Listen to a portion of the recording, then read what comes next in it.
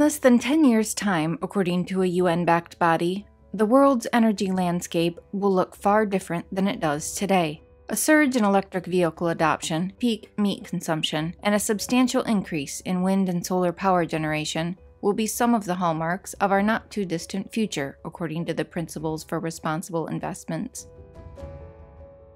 This is largely because of the sweeping government policy changes that we will see in the next 5 years, policies that will reshape the energy, transport, and food sectors.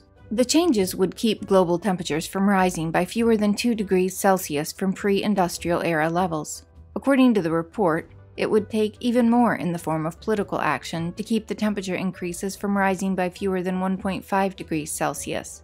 It would require the almost complete global phase-out of internal combustion engine vehicles by 2040, the end of coal by 2035, and 100% clean power generation by 2045, the authors said. But even the forecast policy scenario that the authors see as most likely will face steep challenges, especially in light of today's energy demand and supply trends that have created an energy crisis in many parts of the world.